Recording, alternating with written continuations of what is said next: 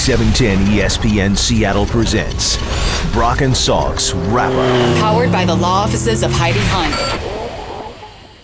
Brock's wearing this beautiful King's Court t-shirt here. He's modeling it for you perfectly. But could it... That's gross. But could it become obsolete? That's the question we'll answer next.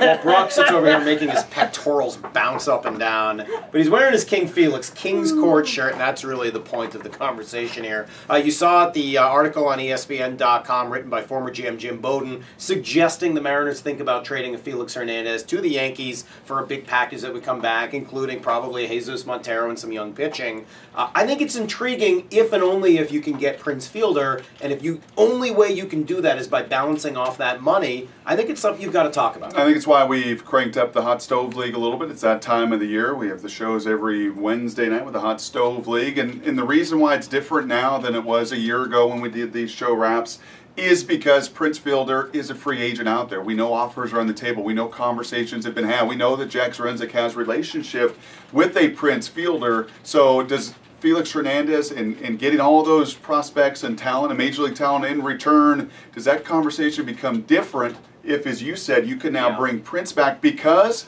you have the $20 million or so that Felix is going to be owed in the years to come in that deal available then to you? Yeah, and people, don't get confused. I know you're going to see comments below this that'll say, why are you trying to get rid of Felix Hernandez? And believe me, nothing could be farther from the truth. I'd love for Prince and Felix to both play here. I just don't think the Mariners have the money to spend on both of those guys. So when that happens, you got to start making hard choices. And nobody wants to send Felix away. Nobody wants to get rid of their best player. It's not getting rid of. It's finding a way to bring back as much talent on your team as possible. And if you can get even more talent than you're giving up in the form of 2, 3, 4 players to pair with a Prince Fielder, then it's when it becomes something to think about. And then lastly, two things. What's the alternative? What is the alternative? How do you fix this thing moving forward? And secondly, it's changed around you. The Angels have changed the game. The Rangers have changed the game. Those TV contracts have changed the game. So what are you going to do to maximize Felix's best years?